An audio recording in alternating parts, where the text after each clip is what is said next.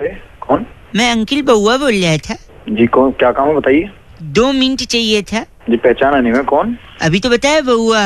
अरे बउआ तो पर मैं बताइए काम क्या है आपको। मैं कह रहा था क्या हो गया भाई साहब? सॉरी, ये किसी ने भेजा है, वो मैं आपसे भी कंफर्म करना चाह रहा था। क्या भेजा है? व्हाट्सएप है आपके पास? हाँ जी है, बिल्कुल है। मतलब आपके पास नया स्मार्टफोन भी है? नहीं, पुराने नोकिया फोन में है। बता तुझे काम क्या है। तो व्हाट्सएप भी आया था भाई साहब, मैं सोचा आपको भी पूछे, शायद आपको भी मजा आए। अरे तू पूछना, जल्दी पूछ। सॉरी, बोल बोल जल्दी बोल। एक बार एक हाथी था। अच्छा फिर? उसके सामने 11 केले रखे थे। तो उसने 10 ही खाए, एक नहीं खाया। बताओ क्यों? मन नहीं कर रहा होगा उसका भाई, पेट भरा होगा। ना ना ना ना, क्योंकि एक केला प्लास्टिक का था। क्या बोल रहा है?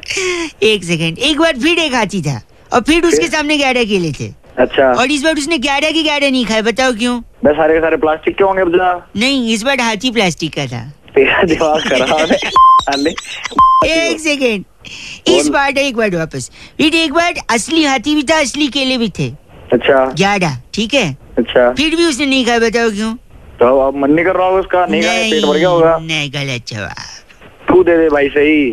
केले टीवी में थे ना, हाथी बाहर थे। तेरा हो गया साले। केले और हाथी दोनों डाल ले, प्लास्टिक वाले भी और असली वाले भी। एक सेकंड रुकिए, इस बार सुनो।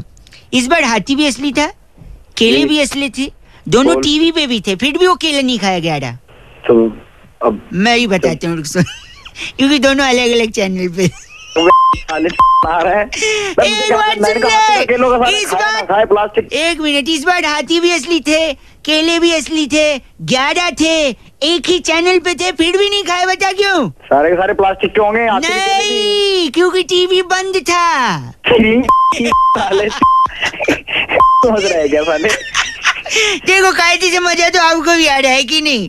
खराब कर रहे हो यार। अच्छा था ना, फॉरवर्ड करूं तेरी को मैं?